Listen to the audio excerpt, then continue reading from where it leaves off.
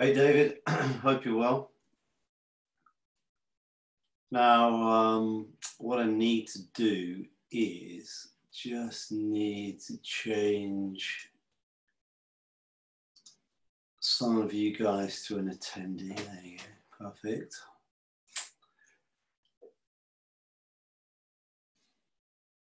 So,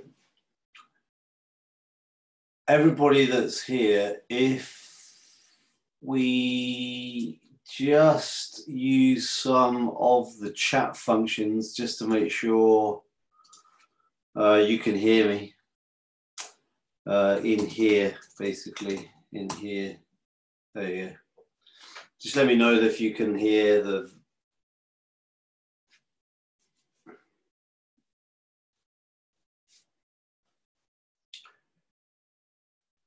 and then we'll get going.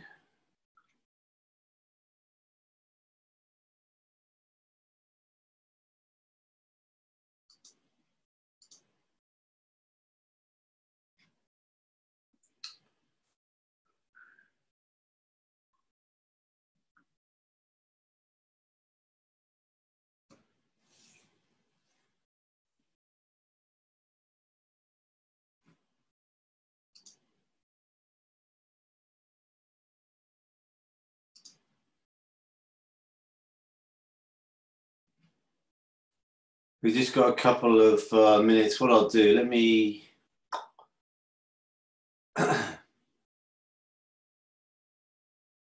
while we're doing this, I'll just share my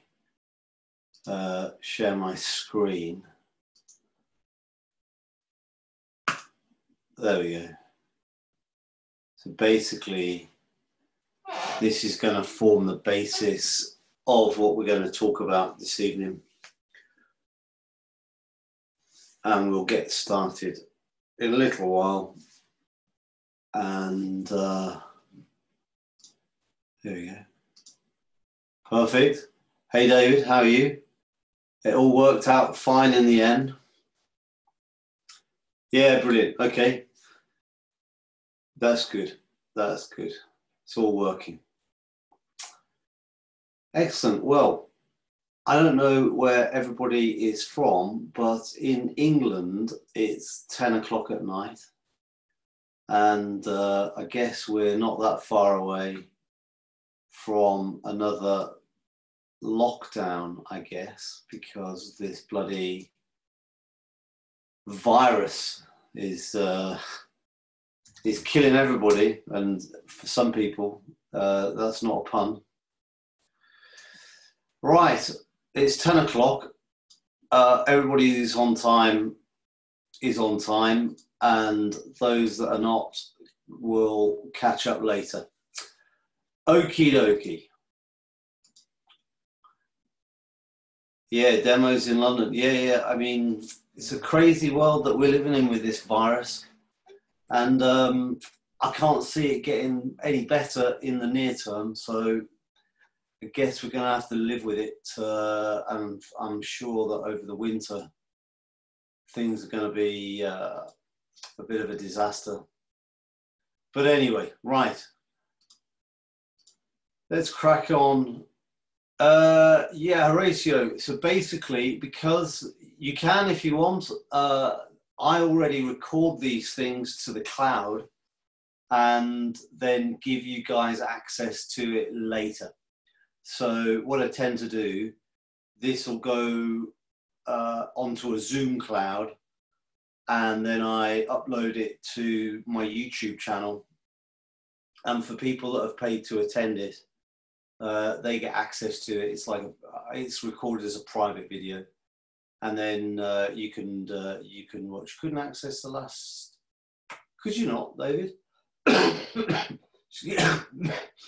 the virus has got me.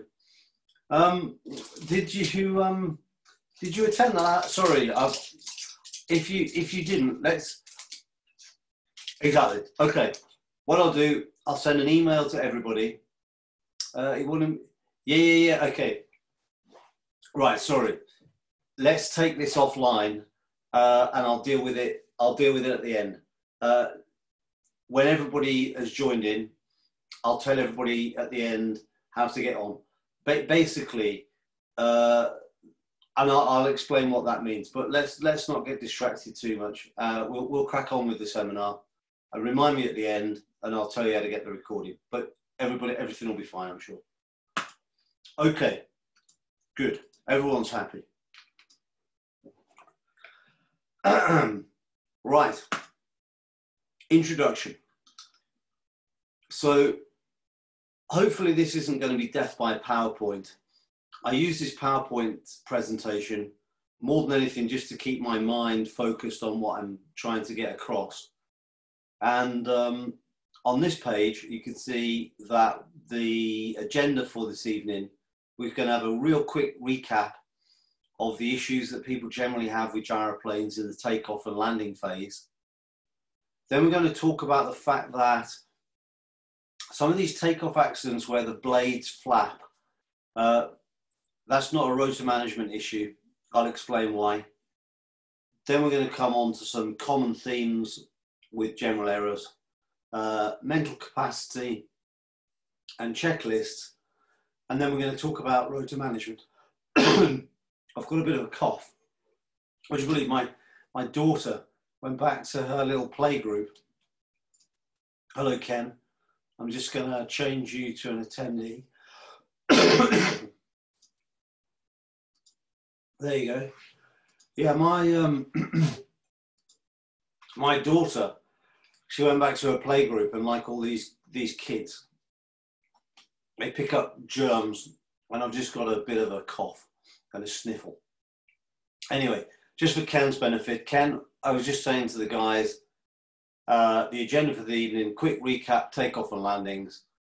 Why I don't think blade flapping during the takeoff is anything to do with rotor management. Common themes of the errors. A quick recap about mental capacity and checklists, and then we're going to get into rotor management. Okay, so what goes wrong in landings? Well, for those of you with me last time, you'll be familiar with this slide, and I'm just going to quickly run through things. The big 4 or 5 themes are the early things to highlight. One of the big issues most pilots have, and it's generally not just gyroplane pilots, but helicopter and fixed wing pilots, and that is that they make inconsistent final approaches. And the problem with making inconsistent final approaches is that no 2 landings are ever really the same, because, you know, sometimes, if this is my runway, sometimes people approach on final and they're quite tight into the runway. Sometimes they're a lot further away. Sometimes they're lower, sometimes they're higher. Sometimes they're faster, sometimes they're slower. And all these changes and differentiations mean that it's difficult to build a mental map of what you're needing to do and what the visual cues look like. So whenever it's possible, you should always try and make a consistent final approach. And that starts from when you turn base, because obviously it's when you turn base that dictates how near or far away you are from the end of the runway when you turn final. And obviously if you can make consistent height and consistent speed, when you get to the bottom and you're trying to present the aircraft onto the runway, it should be, it should look and feel the same all of the time. So consistent approaches are probably the #1 failure across all aviation. The next issue that is quite specific to gyroplane, and is specific to gyroplane more because if you're in a fixed wing, if you fly slow approaches, at some point you're going to get close to the stall, and people tend not to like getting close to the stall. So actually, if you're in a fixed wing, or if you were a fixed wing pilot, one of the errors that is typical for fixed wing pilots, actually they fly their final approach too fast, and then they've got too much energy in the final elements over the runway, and it just floats for a long time. Gyroplanes don't float, they're so draggy. So as soon as you get the thing, if that's our angle on final approach, and we're going to try and present onto this runway, the danger is you get very slow, or people get obsessed with making these glide approaches. And I'll talk about that in a minute, and I'll show you a bit of a film as to what goes wrong at the bottom. You can always make an aggressive flare or round out too high, and typically when those things happen, they're recognized, and it encourages a big power change late on, which then means you get a lot of yaw change, because power changes with gyroplanes tend to make the aircraft yaw. There are some other things that are a little bit less obvious or less impactful.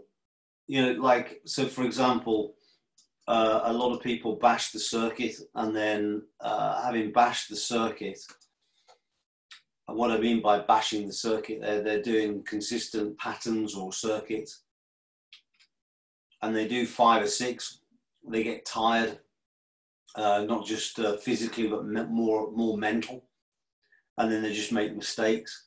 And then because they don't like to end their session on a low with a mistake, they try again, and then they just make even more mistakes, and sometimes that goes wrong and then they crash. And then there's other issues like we get some crosswind elements, and we get yaw and drift, and so on. However, I've got this little graphic, and this comes with a video. And this is what I mean, where tends to be a lot of pilots that try and fit into this narrative, which is certainly something that's it is a bit prevalent in the UK, which is they like to fly like a gyroplane pilot. And what that means is that because a gyroplane can, you know, do very low speed, vertical type descents and land on a sixpence, some people think that you have to do every single landing utilizing all of that aircraft capability, and if you don't, then you're not flying like a gyroplane pilot. And the problem is that, of course, I'm going to use a car or an automotive analogy here, because I think even if we're a student of gyroplanes, we're probably quite familiar with things in an automotive context. So we all may know as car drivers what understeer and oversteer is. So understeer is where you turn the steering wheel, and the rate of change of the wheel isn't giving the same amount of directional change to the nose of the car, so the car's pushing on. The opposite of that is oversteer, so we're turning that way, and then suddenly we need some opposite lock because the rear of the car is effectively steering more than we require, and we turn into the slide, otherwise we spin. Now, in automotive terms, we might talk about understeer and oversteer, and some drivers, if I said to my mom, for example, about understeer or oversteer, she wouldn't have a clue what I'm talking about. So the first thing is to understand the terminology. And very often pilots can understand the terminology, but then we move to number 2, which is we may know what understeer and oversteer is, but can we do it? And often in automotive, we might be able to create some understeer or some oversteer, but then we move on to the third thing, which is, can we do it well? Because just because we could create understeer or oversteer in our car, we might create some understeer and just crash, or we might create some oversteer and crash. So we need to recognize what it is. Then we need to be able to do it. Then the third thing is we need to be able to do it well. And that is where this kind of problem comes in our gyroplane context, because just because we can do it doesn't mean to say that either we should do it all the time or we can do it well all of the time. And also, just because it's something that's been hypothesized about or spoken about by an instructor, and most instructors have got, you know, beyond 1,000 hours of experience in a gyroplane alone, just because your instructor can do it doesn't mean that your student pilot or freshly qualified pilot, or, and when I say freshly qualified, I don't mean, you know, you qualified last month or last year. What I mean to say is maybe you qualified 5 or 6 years ago, but if you don't keep flying, if you haven't built your hours or built experience, very often your skills have degraded. So, with all that said, let me show you one of the issues with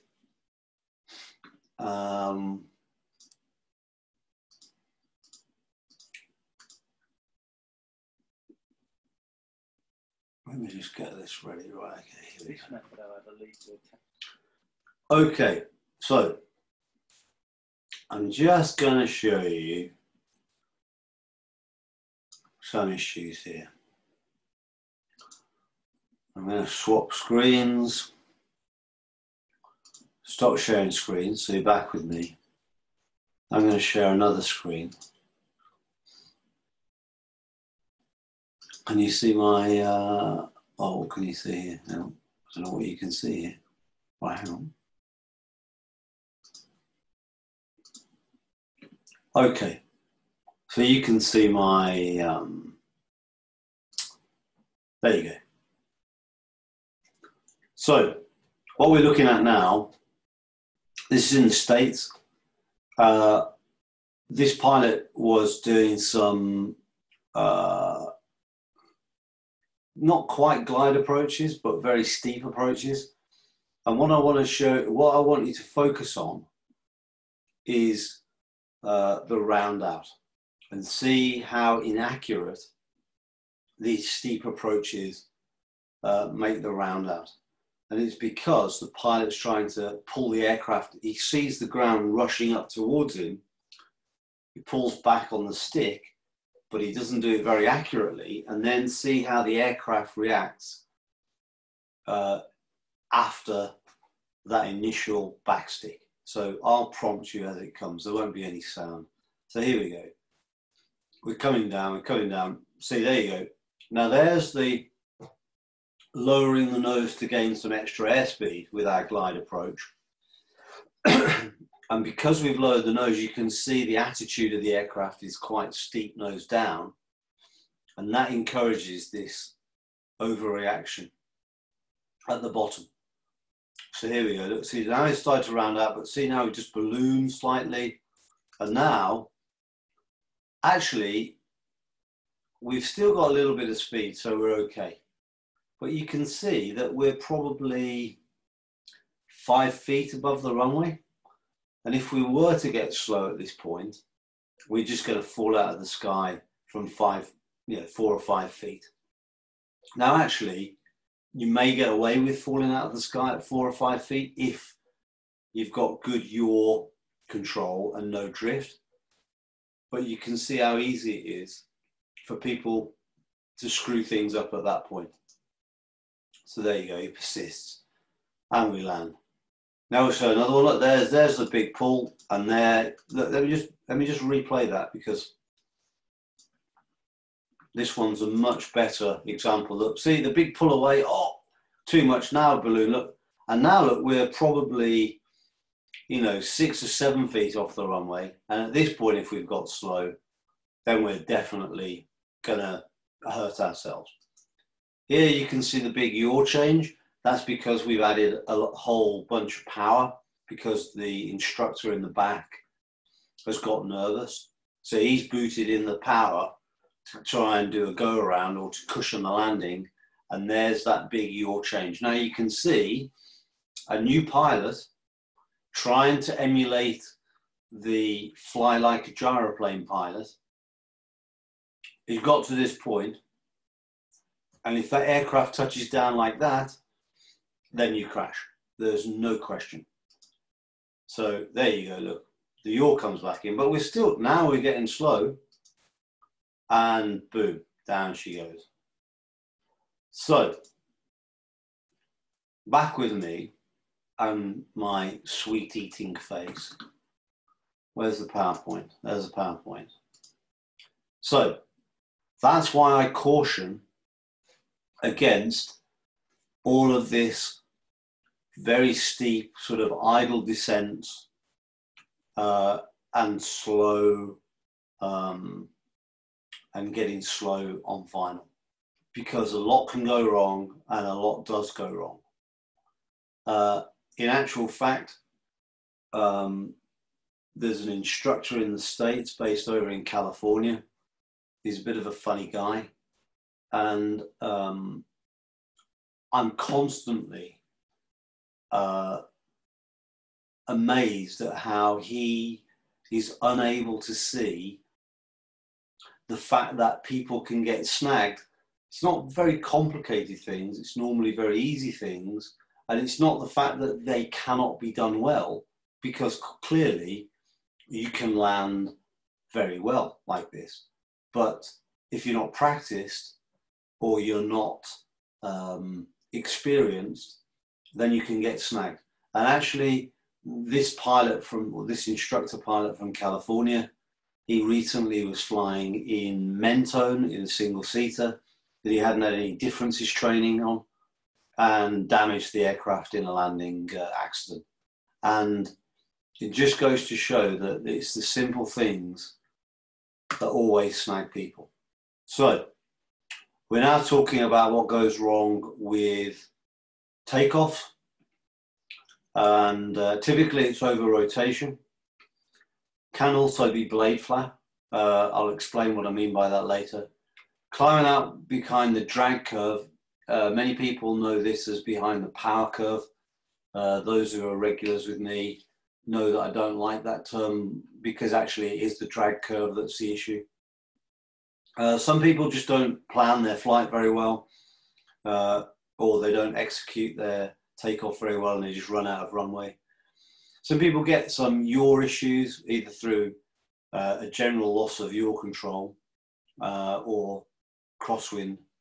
And obviously you can also have a genuine engine failure. So this is some pictures of when I said blade flap, which is this one here. These are the consequences. Typically what happens is, and I'll just turn in profile for you so you can see my hand movement. Normally when we've done our pre-rotating, and before we start the ground roll, the stick is all the way back in our tummy or our chest. Probably not our chest, the stick's not that high, but it is for this, because you can see me in the camera. Stick's all the way back, and therefore the rotor is inclined so that the wind is coming underneath the disc and accelerating the rotor. Some people, it's basically a mental capacity issue. You start with the stick fully forward, because especially in an auto gyro, and you'll notice that that's a Calidus, that's a Sport. The pre-rotation process is to start with the stick fully forward when you're pre-rotating, and you only bring the stick back at the end of that pre-rotation process. And basically just people forget to do that. So they set off down the runway with the stick fully forward, and what that means is the disc is very flat and there's no air going underneath the disc causing auto rotation. So the rotors start to slow down, and then at some point the rotor RPM has decayed to such a degree that when they realize their error and they bring the stick back, the rotor physically can't flap out the dissymmetry of lift from left to right. And first of all, the rotor hits the T to stop, which transfers that energy down the control rods into the stick. So the stick thrashes around, and also because the rotors have been physically constrained, so they can't flap out that dissymmetry of lift, the aircraft tends to roll over to the left because they've got more lift on the advancing blade than the retreating blade, and that's the result. So if we go back to here, I said takeoff blade flap is not a rotor management issue. And the reason it isn't a rotor management issue is because the people that fall into this trap are not managing anything. It's just a pure mistake. They've not meant to do this. They've not tried to do something else and failed and ended up with this. All they've done is they've set off with the stick forward and they needed to start with the stick back, and the rotor RPM has decayed. Cameron, I'm just going to change you to an attendee. There you go. So that's why I say it's not a rotor management issue, because you're not managing things. There isn't really any management to do in that situation. It's just the fact that pre-rotation takeoff sequence has got muddled and they've screwed it up. I'll also want to talk to you, an extension of this is to talk about some mathematics around how much of an error you have to create this. So I'm talking here about most factory, when I talk about factory built types, depending where you are in the world, depends on what that make and model means. But typically, I'm talking about autogyro, I'm talking about Magni, I'm talking about ELA, I'm talking about even things like Silverlight, the ones in Australia that I think they're ground at the moment because they've got some rotor production issues or manufacturing issues. But anyway, anything that you buy that's effectively ready assembled and is two-seat in tandem or side-by-side configuration have rotor diameters of around 28 feet. Now, if you use basic mathematics, which is pi times the diameter, you get effectively 88 feet circumference. So basically, if one rotor RPM or one rotor revolution per minute means that the tip of each blade is traveling 88 feet every minute. So if you then extrapolate the maths, and I won't insult your intelligence, but basically one rotor RPM means that you've got 1 miles per hour at the tip. So if you pre-rotate, and typically pre-rotation for these things is around 200 to 220. I think if you fly one of these aircrafts, those numbers will be broadly familiar. Then you've got a tip speed of between 200 and 220 miles an hour. Now, we know that, and this is an extract from the Autogyro Cavalon pilot operating handbook, you can fly in a Cavalon, and in fact you can fly in all, it's consistent with all Autogyro aircraft, and this number is also consistent with Magni. You can fly in 40 knots wind. So if you're going to fly in 40 knots of wind and you pre-rotate to 200, 220, it means 40 knots, I think, is about 46, 47 miles per hour. So that means when you pre-rotate, and you're stood still, you've got a headwind component of about 46, 47 miles an hour, and you've got 200, 220 miles per hour at the tip of every of the blades. So therefore, we can say we've got a tip speed ratio of spot 2.3. So that means that we're safe to pull the stick all the way back as long as we've got a tip speed ratio of spot 2.3. So if we've got a tip speed ratio of spot 2.3 and we're safe, then how on earth do we get to this situation? Good question. So I suggest that we've ended up getting somewhere between 36 and 40 miles an hour, but we've allowed the rotor RPM to decay to about 180.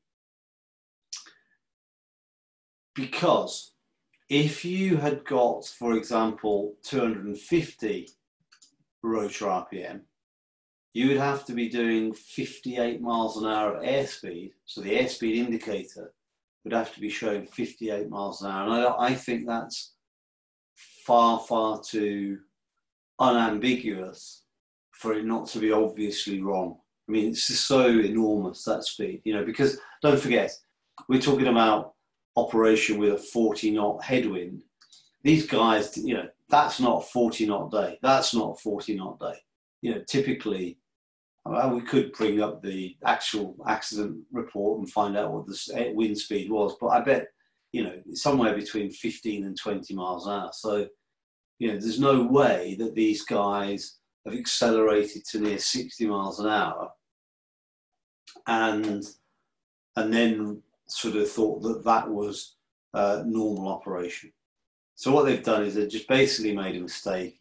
They've allowed the rotor RPM to decay, and then they pulled the stick back, and it's gone wrong from there.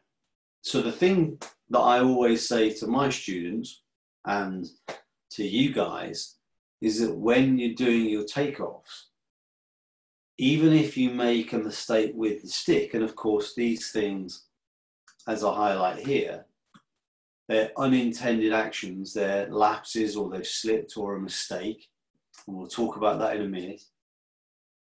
But even if you've got the stick in the wrong position, so long as your process always includes looking at the rotor RPM gauge, you can never fall into the trap of destroying the blades that way, because as soon as you see the rotor RPM gauge decay, then that's the trigger to just knock it off. You know, close the throttle, apply the wheel brake, get the aircraft to come to a complete stop, and you won't crash.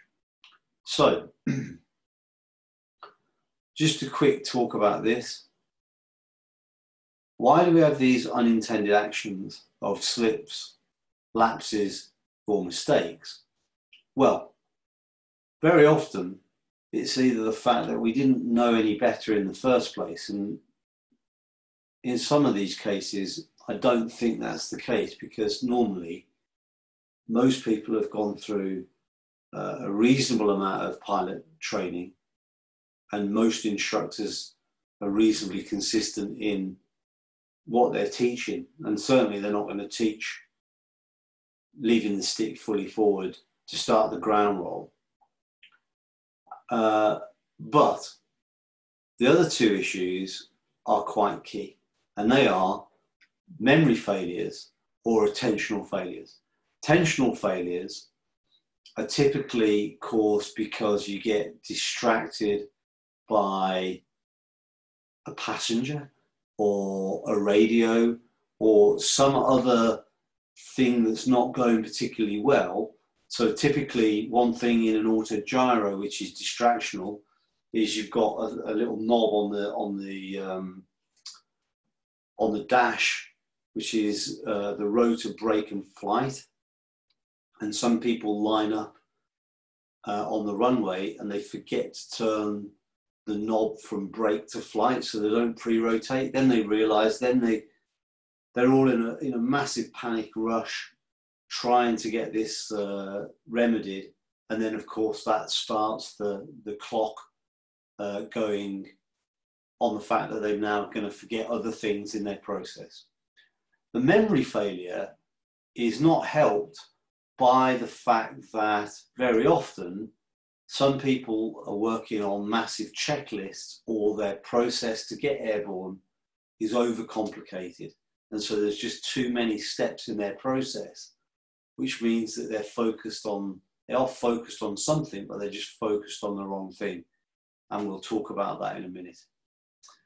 However, by far and away, one of the commonest themes of these kind of accidents in general, not just the blade flap for takeoff, is inexperience. And to give you an example, this is the last gyroplane that was reported to have crashed in the UK. It happened on the 27th of May, which was literally a few days after everybody in the UK was allowed to go back to flying privately because of the virus. And you can see that, well, you can't see on this extract because I haven't included it, but basically the pilot had done a few circuits, then he'd gone off for a flight for the day or half a day or whatever, a couple of hour flight basically, and then he crashed on his landing when he returned home. You can see here in the UK, the AAIB, the Air Accident Investigation Branch, record last 90 days, last 28 days experience. And all these hours here, well, 3 of them were during that flight that he made, that he was returning from where he crashed. And he basically got slow and fell out of the sky. The yaw wasn't very well controlled and it toppled over.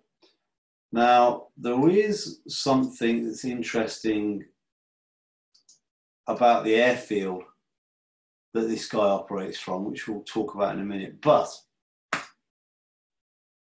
if you want to get a good idea around how much flying you should do, and that means hours versus takeoffs and landings, this pilot currency barometer, which is from the British Gliding Association, is a reasonable, good stick in the sand. They obviously use the word launches rather than takeoffs and landings because they're glider pilots. But what it aims to show is there's a differentiation between just doing hours and also takeoffs and landings. And the reason for that is, if you've got something like, for example, 737, you could probably fly certainly 5+ hours in one go, but you wouldn't do very many takeoffs and landings. So that's why they're saying, look, here's the number of hours you've flown. This is the number of takeoffs and landings you've flown. And where are you on this sort of traffic light system? So you can see here, this guy, the example that they've given is they've said, look, yes, you've done 25 hours of flying, which is in the green, but you haven't done that many takeoffs and landings, which means you're rusty.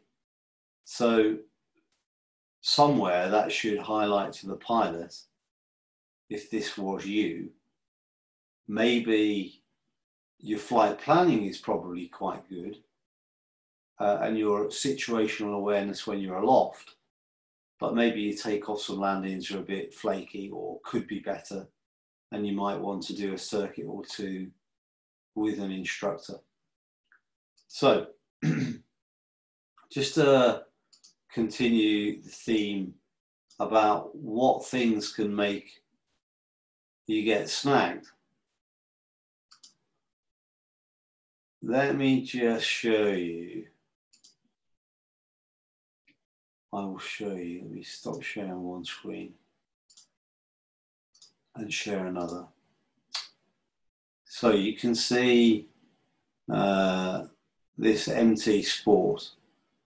This is at the airfield that that pilot crashed at. It's not the accident aircraft. This isn't the accident, but this is where that pilot flies from. And I want you to notice, see this, so that's a good picture, isn't it?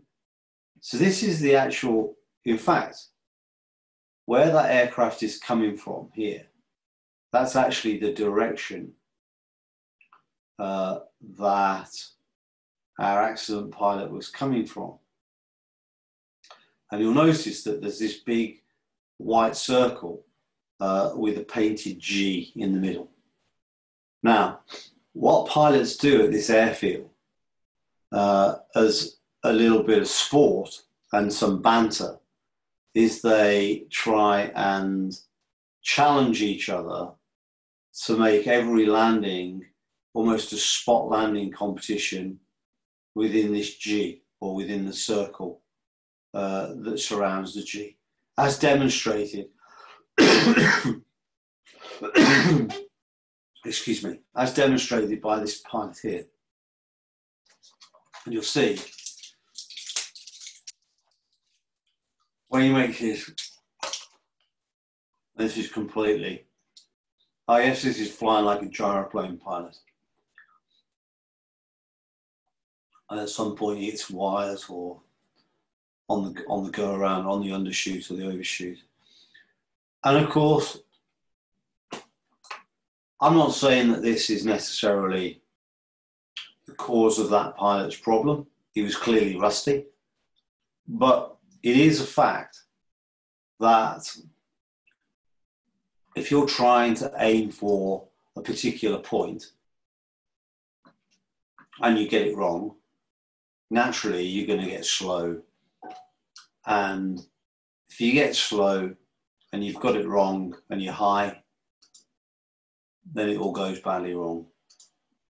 Of course, if that was what this guy was trying to do when he returned, who knows? But he was hardly ever going to admit it to the AAIB. And it's the same with our Cavalon pilots. Now, this is a little table of global Cavalon accidents since 2012, right up until the last one recorded here was on the 4th of August 2020 with a pilot with less than 100 hours. And I highlight this because this is an increasing trend, certainly in the States, because Cavalon is relatively aggressively marketed, and because it is the first of the what they call, I'm not actually sure what the exact terminology is in America, but they're completely built factory aircraft. So you don't have to build them. You don't have to have any, they're not kit built thing. They're not 51% new build, and they're complete. They come complete from the dealer. And there's an instructor for autogyro in the States called Bob Schneider, and Bob likes to talk a good game about how flying a gyroplane, the wind doesn't make a lot of difference to these things, and you can get it all done if you're a current pilot in about 10 to 15 hours. That's, and frankly, it's a silly attitude, and it's causing people all kinds of problems because basically the last Cavalon, so 635 Bravo Charlie, that pilot was previously a powered parachute pilot, so I guess what we might know in the UK as a paraglider. And he may well have been a fantastic paraglider pilot, but he hadn't got very much experience on a gyroplane, and unfortunately, I think he was sightseeing somewhere local to either his house or his friend's house. He got low and he got slow, and the thing just got, there was a lot of sink rate, and he impacted terrain and destroyed the aircraft. So what can you say? Earlier on, I talked about mental capacity and these huge checklists or huge processes that people have when, they go flying. This is an extract from Phil Harwood's methodology, or IAPGT, Gyropedia, call it what you will. And, well, this you can read for yourself. This is his lesson 13. And this is just building rotor speed. And as you can see, there's just a ridiculous amount of individual steps and things that you should say or articulate. And for me, it's insanity. It's complete insanity. I'm not necessarily saying that some of these processes are not warranted. But what I'm saying is, for example, here, look, we've already done the pre-rotation, and then we're still checking, where the wind is and what the runway is doing and so on. Now, of course, yeah, obviously, you don't set off if the runway isn't clear, and if the passenger is screaming that they're suddenly ill.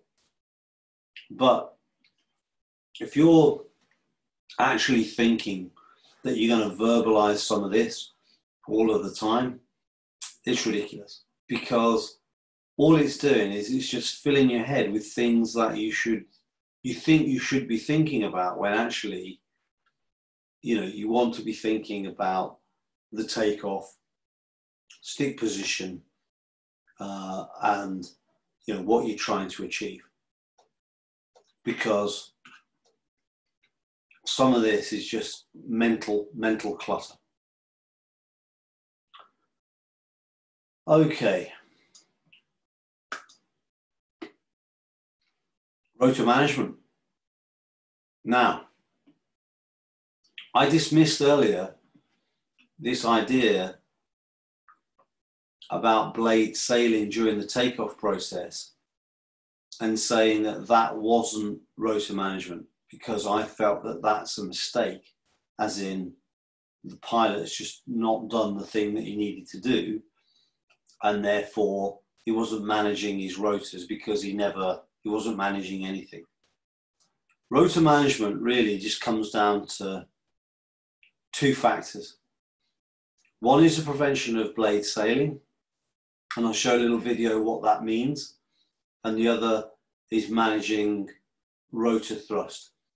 Typically, the former, i.e. this bit about blade sailing, is when the rotors are stopped or they're at less than 150 rotor RPM. And that's just one caveat.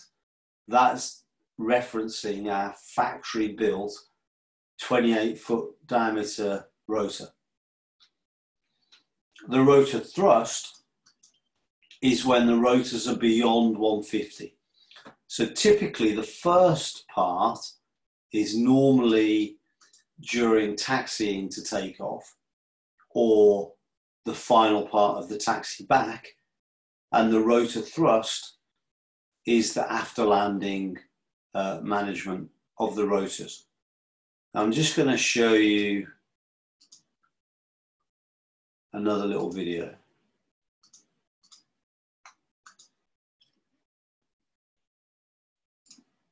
And I'm just going to show you another little video. Let me just let me just stop sharing this and give you another film. So, as you can see, this guy is in a single seater, and you can see that his rotor management task is a lot more complex than it is when you're in a two-seater with a working pre-rotator. However, you can also see that this guy, because of the way the machine, the physical size and the geometry and the kinematics of the aircraft, the blades, even with the stick all the way back, and at the moment that the stick is back, the blades are nowhere near the tail. And as you can see, this guy, he just started his engine there with the hand puller, and now he's getting strapped in. His rotor management is obviously, in some ways, slightly more complex than it is for us in a two-seater, because A, he's got to get these blades up to speed, and B, he's got to get himself in. I mean, we just saw the palaver that this guy went through. Now, when you're in a two-seater, one of the issues that you can see is that our blades are a lot more flexible. This guy's just giving them a little bit of a whip, and you can see how much bending and articulation they'll do. And as he brings the rotor all the way around to the rear, you can see that if you don't manage the rotors effectively, then it is definite that you're going to hit the tail with those rotors and likely hit the prop. So that is the fundamentals of managing the blades when the aircraft, let me just stop sharing that.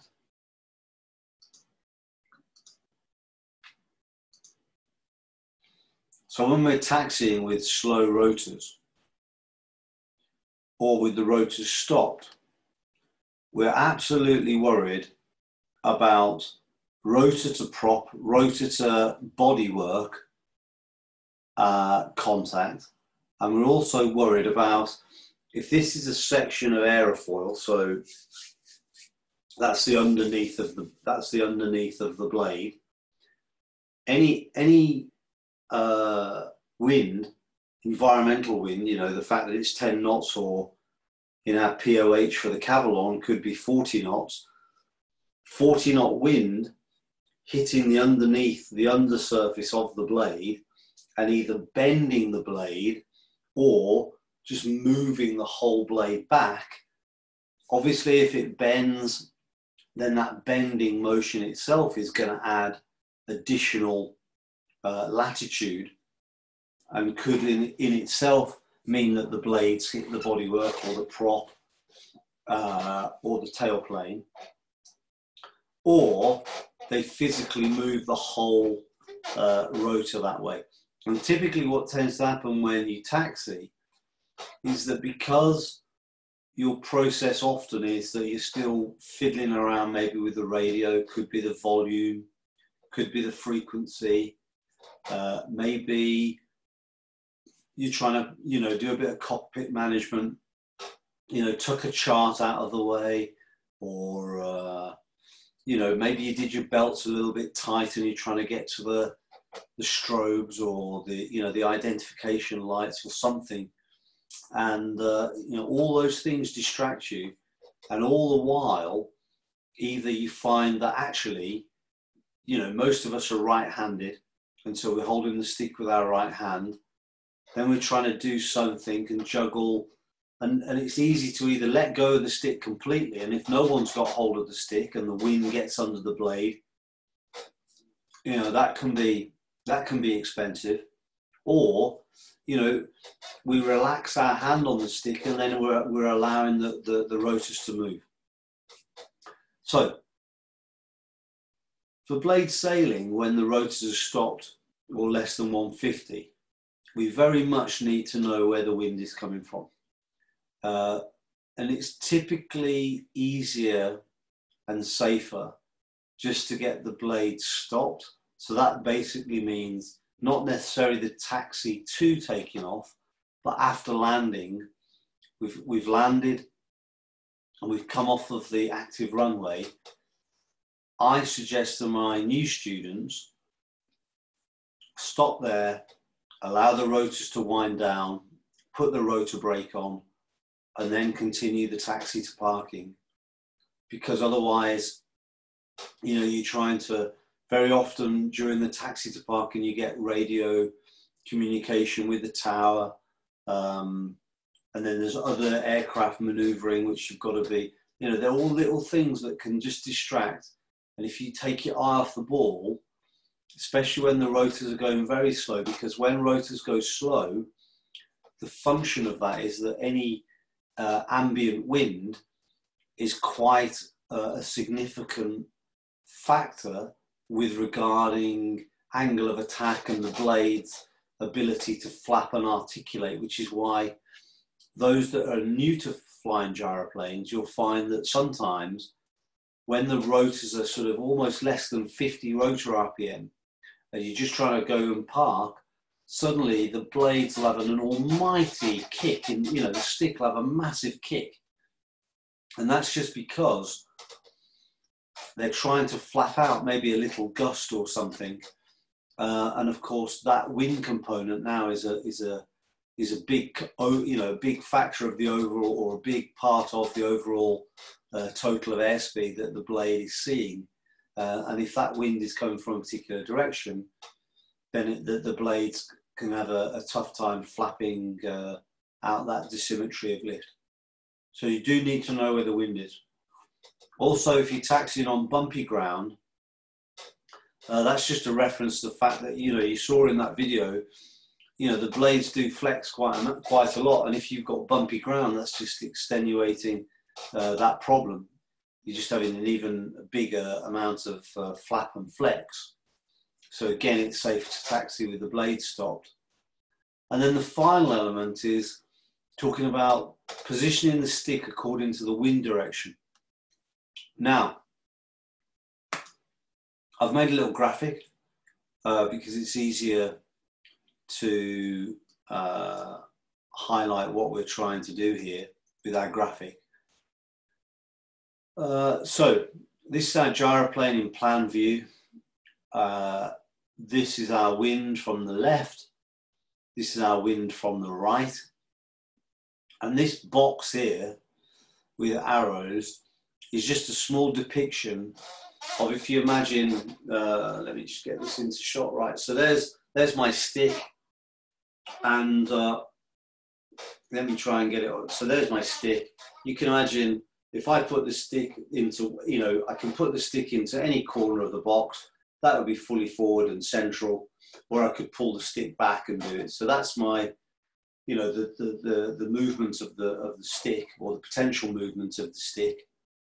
And the little blue dot here is basically saying if the wind has got any, is from the left at all, then the stick is fully forward and to the left. Now, I know there's been a trend that talks about the stick being fully forward and fully left in that scenario. And I don't particularly care whether it's fully left. The one advantage for it being fully left is the fact that if you do find yourself faffing around in the cockpit, if it's fully left, you can tend to jam the control stick with a knee, because obviously you don't need very much fidelity if it's all the way to the left. So a knee can sometimes be helpful. The key part is the fully forward, and the left can be any amount left that you're comfortable with. Likewise, if the wind's from the right, the stick is to the right and fully forward. And again, you could put it all the way to the right and use your knee to jam it in the corner, but it doesn't have to be fully to the right. The only snag with it being fully forward and fully right, or fully forward and fully left, is that if you get that muddled when you've got rotor RPM, then you're just going to roll the aircraft over. And this is the other part of rotor management, is managing the rotor thrust, because obviously once you've landed, you've got significant rotor thrust to manage. And in that situation, the stick should always be fully forward and central. And obviously, if you muddle those two things and put it in one corner of the control box, when you've got big rotor RPM, then you just roll the aircraft. And I've had a student do that actually. So it is possible to do. I'm not saying it's common, but it's possible to do. And in truth, how common it is probably less known, because it's unlikely, just like what happens with these people that crash on takeoff because they had the stick fully forward. They either don't know that they've done the wrong thing, or they don't want to admit that they've done the wrong thing because they're just embarrassed. But rotor management, just to recap, there's two key elements to it. One is to stop blade sailing when the rotors are stopped or less than 150. Now, I'll just caveat 150. The reason I say 150 and not another number is because on the rotor tacho of an auto gyro aircraft, 150 is marked. Some people, and I'm not trying to pick on these guys at IAPGT or whatever else they call themselves this week, but they use, I think, 120 or 130. And the problem with using a number like that is that, well, I haven't got a graduation on any aircraft that I know that's 120, 130. So you may as well use something that's relevant. And you won't roll over at 150. So don't worry about that. So it's blade sailing when the blades are stopped or slow, and the stick is towards the wind and fully forward. So there's the wind, stick is towards the wind and fully forward. There's the wind, towards the wind and fully forward. When you've got rotor thrust, i.e. when the rotors are beyond 150,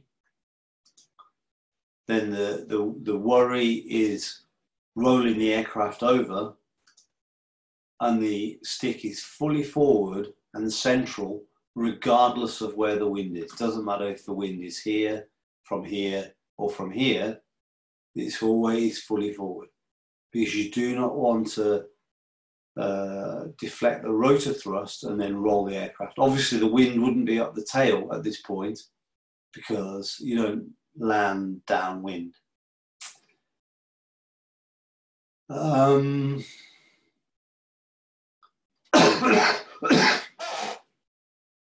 Excuse me. Obviously, when the rotors are stopped or they're very slow, you could end up with a tailwind, especially if you're taxiing or backtracking to an active runway. That's perfectly possible, but you still keep the stick fully forward, as in you don't pull the stick back to try and deflect the rotor to where the wind is. The stick always remains forward and always towards the wind, even if that's, these arrows come all the way around here with a tailwind component.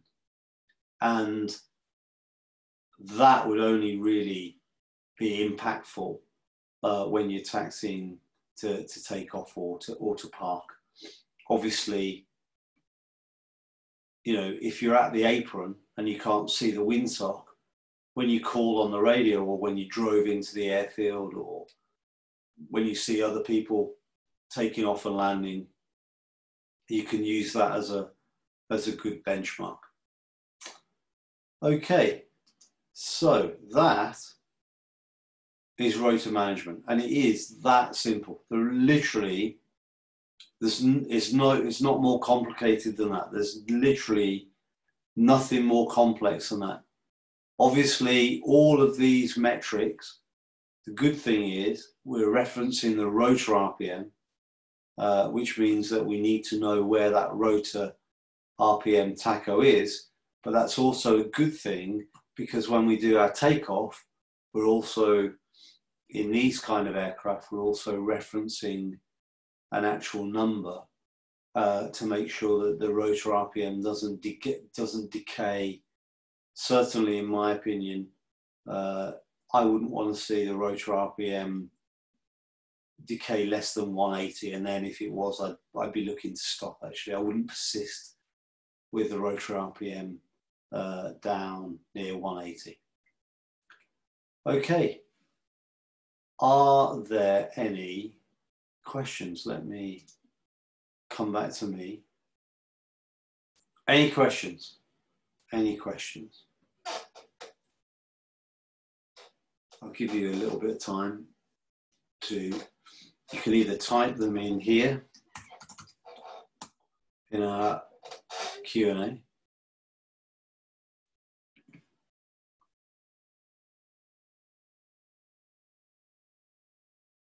Yeah, sorry, yes. Okay, so record, how to get a recording of the presentation. So basically, this presentation is recorded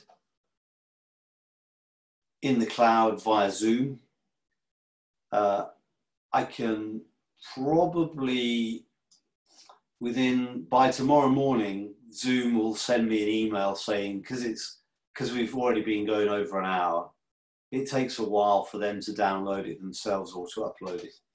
I can give you instant access to that, or the alternative way, most people, what we do is I take that recording, upload it to my YouTube channel, and then grant you guys access to that YouTube copy via the channel.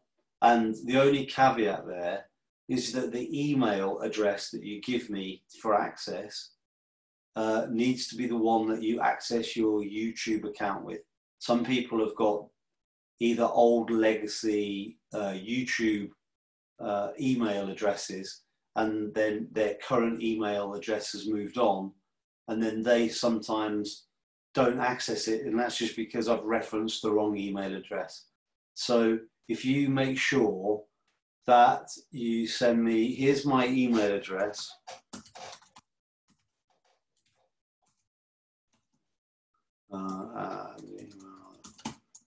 There's my email address. If you make sure you give me your email address that you use for YouTube, then by the time I've uploaded it, and that'll be tomorrow sometime, then bear in mind, I say tomorrow, I know some of you are in Australia and it's already tomorrow, but it's 11 o'clock at night now in the UK. So tomorrow at Sunday, I'll upload that to YouTube and then grant you access, and you'll be able to watch this for forever and a day. Basically, it's going to sit there for forever. There was a reference, David mentioned this VIP membership on my Patreon account, which is spelled P-A, like that, I think. Yeah, there's different levels, basically, David. And unless you're a VIP member, then basically you don't get these webinars for free. And it was just a differentiator on there, basically. And the problem is that once I've created that kind of structure, it's obviously not very fair for people that are already part of that scheme to sort of, you know, chop their legs away, if you like. So that's all that was. Okay, any more questions on... here you go. I have got a Q&A. Cameron, use the Q&A. Well done, Cameron. How much difference in pitch on different machines? Yeah, so basically the pitch of the blades is usually around 2 degrees angle of attack static, and the angle that the rotor head will tilt back, off my head, I think, and this, don't quote me, but it'll be somewhere within a few, like literally 1 or 2 degrees. I'm pretty sure that autogyro aircraft is something between 22 and 20 or 24 degrees of tilt back, and a Magni is around 17, 18. So what that means is,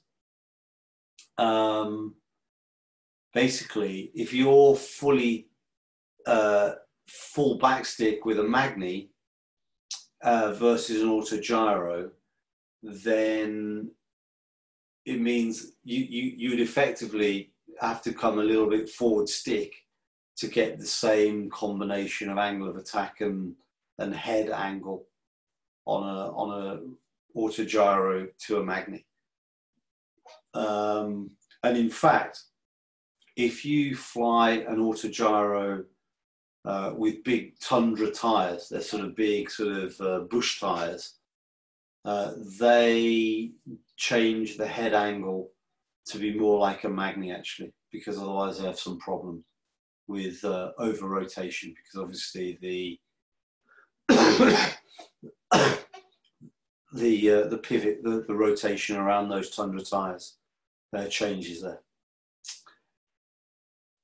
Horatio says, I've entered with the email.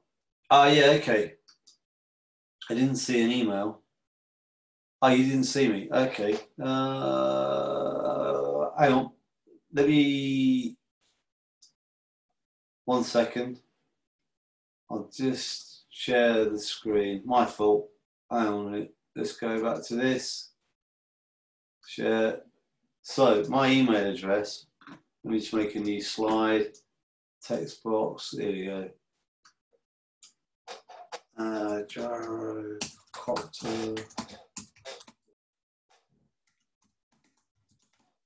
There you go. Pretty straightforward. Gyrocopter Flying Club at gmail.com. And let's make that even bigger. You see that now? Yeah, you can see that. Seamless. Gyrocopter Flying Club at gmail.com. So, yeah. Have you got that? Hopefully, yeah. Perfect. So if you send me an email with your email address that you want for YouTube, I'll add that once I've got it, and then you'll be able to see us talk about this. Here we go. Right.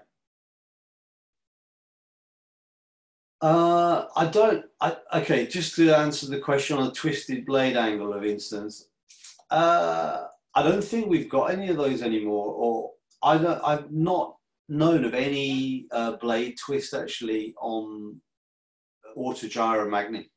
I don't think there's any, washout, if you like. David, any commentary, rotor RPM point that the brake mode can be engaged? 150 or lower. Yes, okay. So basically, yeah, that's quite a good question. So let me just go back to our presentation. So obviously, when you start from the hangar in the morning, the blades will be stopped. So you'll taxi all the way to the runway with the blade stopped, and the rotor brake will be engaged. And at some point, you'll have done your pre-takeoff check. So typically, that's just making sure that the engine is up to temperature, and you've done a mag check, and you're good to go, really, assuming that there's no traffic in the way. And then you take the rotor brake off, and press the pre-rotator and off you go flying. Then you come and land, and the rotor RPM, typically once you've landed in an autogyro, by the time you've really, looked at the rotor tacho, it's probably about 300 and decaying quite quickly. I would do this. So I've landed, stick is forward and central, and I'm still on the runway at this point. I would sit there with the stick forward and central, and my other hand now is just literally gently on the wheel brake just to stop any forward movement. I would then sit there until the rotor RPM is now decayed less than 150. And the reason I say that is because once it's less than 150, now you can look at where the wind is coming from and deflect the stick towards the wind. If, on the other hand, the wind is on the nose, for example, but I'm going to taxi off to the left to parking, maybe I'll just put the stick over to the right so that when I turn left, the wind doesn't get underneath the disc, because this is the area which is quite dangerous. Because if, for example, we've got our rotor RPM at 150 and we open the disc up to the wind, so the wind can get underneath the rotor disc, now the problem becomes the fact that the rotor RPM can get excited, because that wind is now, creating auto rotation. And if you are a bit unwary, suddenly you can be taxiing off, and now the rotors are back up to, almost flying speed, and now you're back to, rotor thrust and the aircraft toppling over. So I've landed, stick is fully forward and central. I'm just stopped on the runway, allowing the rotors to come down to less than 150, and then I just deflect towards the wind. Now, that process from, landing, stick forward and central to less than 150 is probably going to take no more than 20 or 30 seconds. And it's way better. In fact, you've inspired me to, let me just show you a video as to what, and I'm not sure if people watch all of these videos, because I know that there's a lot on there now, but you should try and watch these things. Let's just have a look at, let's just try and have a look at this one. Right, stop sharing, share this one, share. Right, so you can all see this little video here. And one of the things I was saying is these people that have just landed just need to be aware. So this guy's in a Magni. Now, Magni rotor tacho is where is it? I think it is. It's a digital tacho. There it is. It's down there. You see it. Look. And this guy, he was now messing with his stick retainer. If I'm in a Magni and I've got a stick retainer, I wouldn't put the stick retainer on until the rotor RPM has decayed significantly, because at the moment, look, he's still got over 200 rotor RPM, and now he's got his stick retainer on. If he needs to actually manage that, now he's just battling the stick retainer. So that's the one snag. The next snag, look, this is a guy called, well, would you believe it? This is actually Sadly, this guy is dead. This guy called Chris Lord. This is Oshkosh. Look, straight away he's landed. Now he's messing with his rotor brake, and you know, straight away just taxiing off the runway. This guy here, look, straight away, look, he's just landed. Rotor flight to brake goes to brake, and now look what he does. There's a rotor tacho up here, look, and that's saying that he's got 300. That's a 300 graduation, and look what he does. He's now straight away, look, doing a 180 backtrack. I mean, it's just insanity. I mean, it really is insanity. And the problem is that these things go wrong. If you mismanage the rotors when they've got a lot of energy, it goes wrong so fast that you just will not able, you are unable to react in time. Once the aircraft has got to the point where it can roll, then your fate is completely sealed. So you're much better to come to a complete stop, let the energy come from the rotors, and then deflect the stick into wind, and then you're never going to have a problem.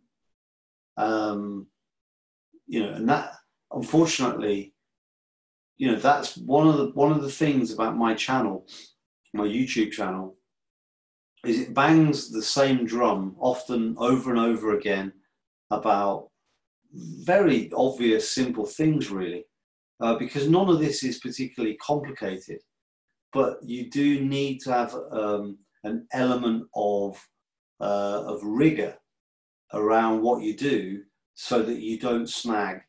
And that's one of the problems that's happening in America.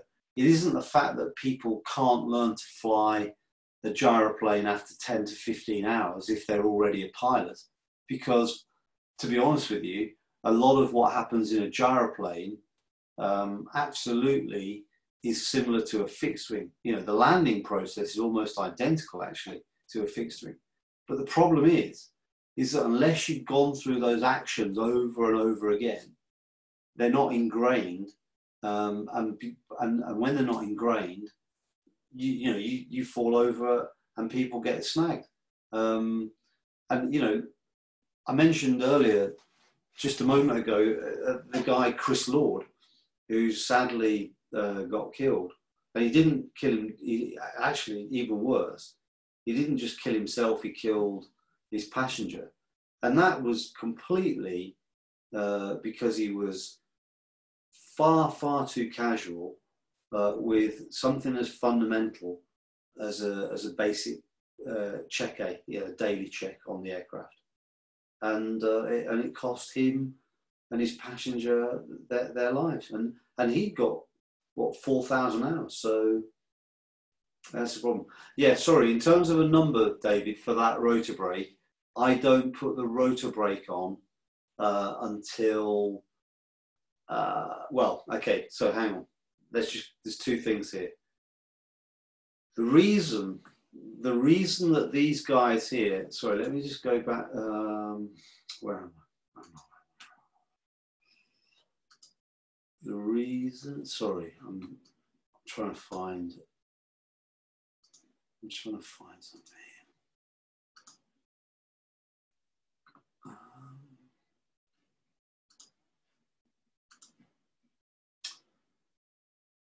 Sorry about this. I realise that I am waffling. Share screen. Right, we're back on this video, aren't we? Here we go. So the reason, for example, that Chris Lord here goes to brake, and the reason that this guy goes to brake just there, is less because he's actually putting the rotor brake on, but what he's doing, he's dumping any aft trim pressure, because obviously that knob, when it's in flight, what it's actually doing is meaning the pneumatics giving some aft stick, whereas when it goes on to brake, it dumps all the trim pressure and it allows the rotor head to come fully forward. That's why they do. That's why they're doing what they're doing. They're not actually pumping the rotor brake up. For me, going from flight to brake, I think certainly this guy has gone too early. I think he just needs to relax himself. But in terms of actually putting the brake on, probably I wouldn't want to do it until it's less than 100, just because it's just too aggressive on the brake system. So that's that. Right, cool. Any more questions? Ah, yeah, sorry, Cameron, it dropped off the bottom. Right, here we go. Time to... Yeah. So what Cameron's saying is that we should look to do some gyro gliding. And yeah, I would agree, actually. And it's something that, as Cameron probably knows, my winter project, if I don't die of this bloody this virus, is I'm actually going to build a little gyro glider for myself, just for fun over the winter, and that's fun. One of the problems and the reason for the demise, and actually, let me just find a little bit of gyro gliding for people that don't know what I'm talking about, because it is quite good fun.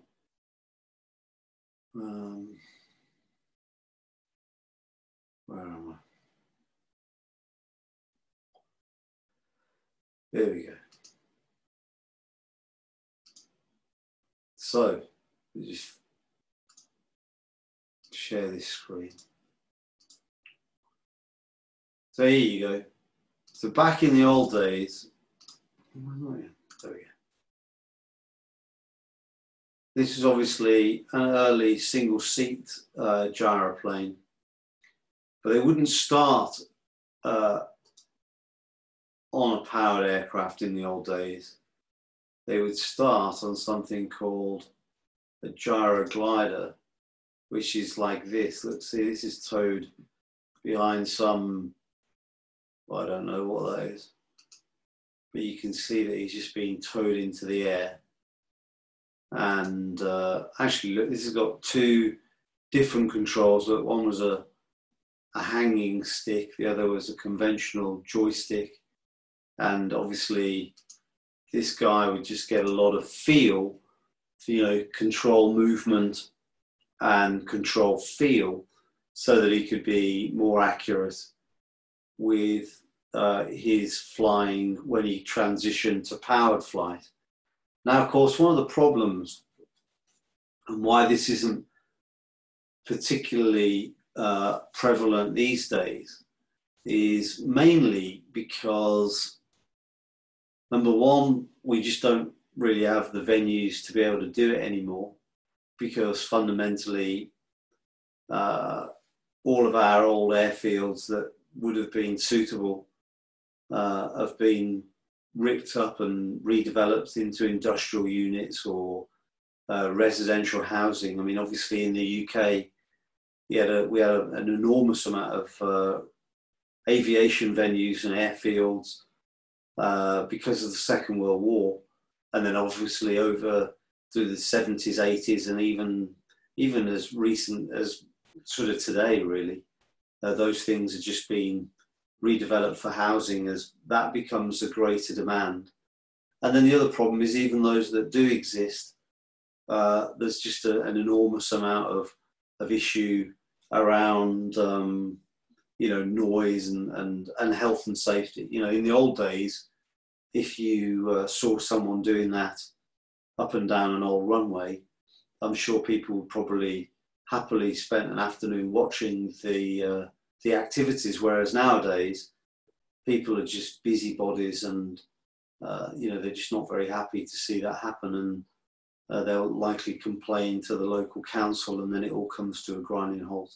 So yeah, it is difficult. And the other thing is that people are just not that keen on spending the time and the energy to do these things. You know, it's actually a big problem, not just in powered flight, but also in gliding. You know, traditional glider clubs are actually starting to fade, simply because the traditional model of gliding is if you wanted to go and use a club glider, then the deal would have been that you'll spend all day, you know, getting the aircraft out of the hangar, sitting in the bus, strapping people in, attaching the winch, you know, retrieving the cable and so on, and then at the end of the day, you know, you'll have a go in the club aircraft. And people just don't want to spend all day at an airfield, you know, doing, you know, messing around, because at some point, you know, they've got to see the kids, or they've got the wife asking what to do, you know, what they're going to be doing this weekend, and blah, blah. And there's just different pressures, I'm afraid. Yeah, a lot of gliding is kind of struggling. So, hey ho. The good thing is that we should be aware of all of these little snags, and that's the best way that we can avoid falling into them. Happy days. Well, nice to see everybody again, and hopefully next month when we do another one of these things, we're all still here. None of us have succumbed to the dreaded virus, or alternatively boredom, because we're not doing anything. One thing actually I would say is, especially for those in the northern hemisphere, if you are more than, you know, 2 or 3 hours from getting your gyroplane license, my advice to you would be to stop and then to re-engage after the winter. And the reason I say that is because it's highly likely that if the weather doesn't disrupt your flight training, the virus may disrupt your flight training.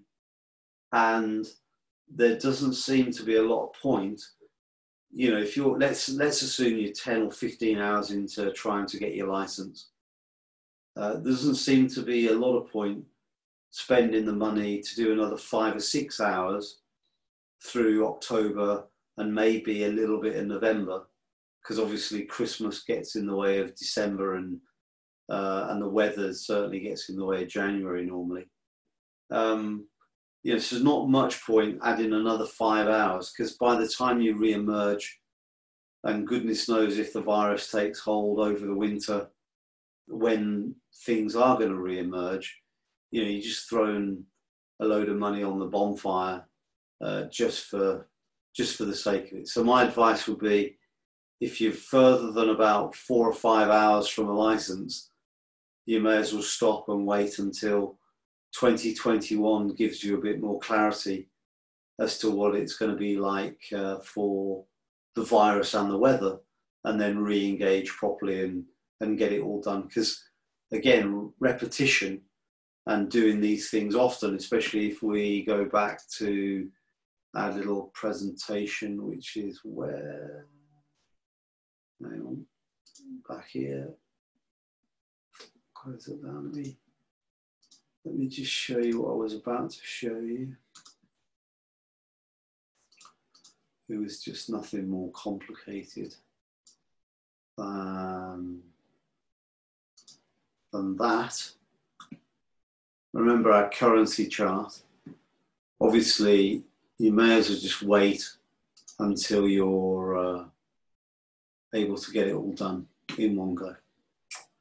All right, guys, if there's no more questions, I'm going to turn in for the evening, have a cup of cocoa, and retire. Thanks, Cameron. Good to see you, and good to see that you're all well in Australia. Of course, the sun's coming over there, so you're going to be on the beach doing some prawns. Cheers, guys. Glad you enjoyed it. Any questions on the email, and I'll send links to the video on the YouTube so you can watch it all again to your heart's content. And nice to have your company. Good night, all. Take care.